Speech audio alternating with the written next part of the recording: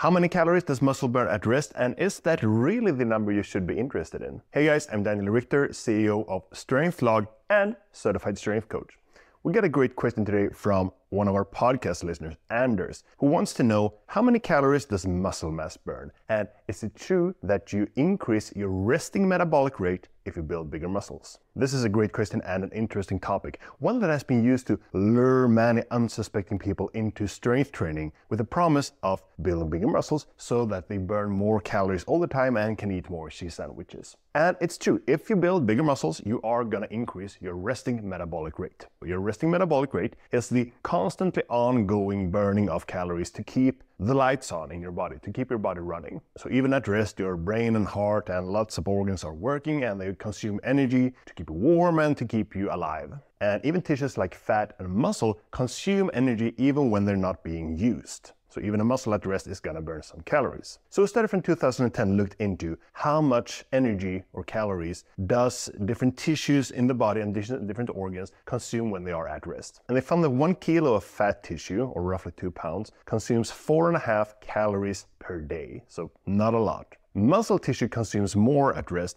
but not by a ton. 1 kilo of muscle consumes 13 calories per day. And yeah, I really mean kilocalories, but in English the convention seems to be to just say calories when you really mean kilocalories. So anyway, if you were to gain 10 kilos or 20 pounds of muscle mass, you would increase your resting metabolic rate by around 130 calories per day. Not insignificant, but also not a huge deal. And I think a lot of people are expecting bigger numbers. But the resting metabolic rate doesn't really paint the whole picture. Normally, when we try to calculate or estimate someone's total daily energy expenditure, we multiply the resting metabolic rate by some factor to account for their activity levels. And a common such factor is about 1.5. So that represents if you have either a fairly active lifestyle or maybe a fairly sedentary lifestyle, but you also do work out several times per week. So roughly 1.5 lands you in the vicinity of most people's daily energy expenditure. And 1.5 times those 13 calories per kilo of muscle, well, that is roughly 20 calories per kilo. And if you were to build 10 kilos of muscle mass,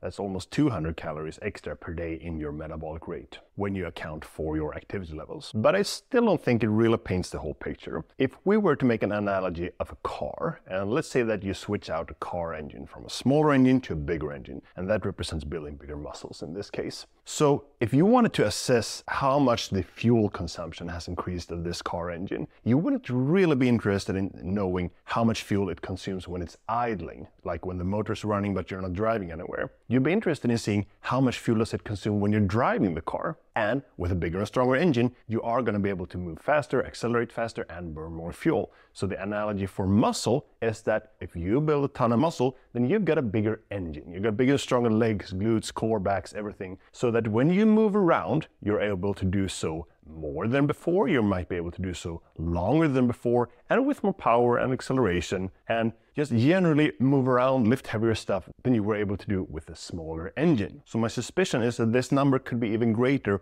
when you account for the changes in your activity or maybe even your lifestyle when you build bigger muscles. And also, if we broaden our perspective a bit more and back away from the focus on caloric burn, I mean, that's not even on my top reasons for why you should be looking to build more muscle. It's nice, but there are bigger benefits to building muscle. Muscle mass looks awesome. It makes you stronger, which is super useful. It improves your metabolic health by keeping your blood sugar and blood fats under control. It's protection against injuries, like an armor you wear all the time. And it's like a savings account for when you get older and start losing muscle mass, or if you get ill and get bedridden for weeks or several months. That is going to make some heavy withdrawals from your muscle back, and the more muscle mass you have before you get ill or before you get old, the bigger your buffer is going to be. So yeah, building bigger muscle is going to increase your metabolic rate, but there are tons more of great reasons to build a lot of muscle. And the best way to build muscle is that when you get into the gym, you write down the exercises, the weights, the sets, and the reps that you do in our free workout tracker app, Strengthlog, which you can download for free below this video. And then the next time you get into the gym, you look at what you did last time and try to improve upon that in some small bit. Maybe one more rep or one more set or slightly heavier weights. And by repeating this every time you go into the gym, week after week, you're gonna get a lot stronger and build a lot more muscle. Alright, I hope you learned something from this video. I hope you try out our free workout tracker app Strengthlog, and I will see you in the next video. Train hard, eat well, die anyway.